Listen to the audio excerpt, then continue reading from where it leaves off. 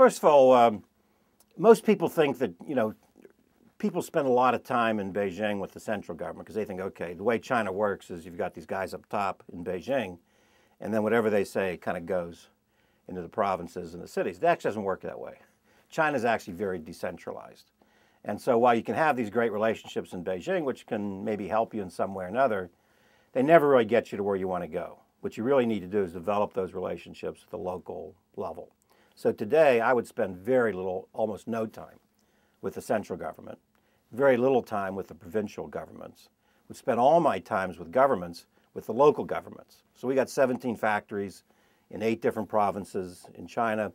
We tend to be in a lot of the inner provinces and a lot of the smaller cities in China. We tend to be one of the best employers in that city. So we become very important to that city. And I'm a big proponent of the big fish in a little pond theory, where if you go to a city of 600,000 people, which here would be a big city, there it's a small city, if you go there and you're the best employer in town, you get a lot of attention from the local government. And so what we've learned to do over the years is to really, first of all, make sure the local government understands everything that we're doing and what we're doing is good for the community, and then working with them. And you'd be surprised how much they can help you.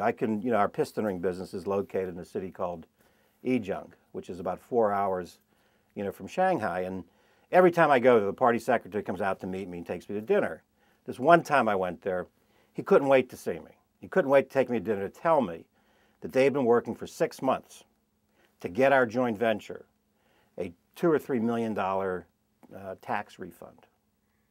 I didn't even know, none of our people really knew that we were eligible for it. They didn't tell us they were working on it, but they just went ahead for 6 months to get it because they thought it'd be good for the joint venture.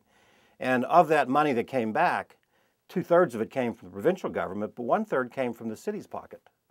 So they actually turned back money that that they had taken, rightfully so, in taxes, and they got it back to us by some, special tax refund provision. That just blew me away, because here they didn't tell us about it. We didn't know they were doing it. We didn't ask them to do it, but they knew it would be good for the joint venture if they could get us, that money. So that's the kind of relationships that we've been able to develop, and that's what's possible in China.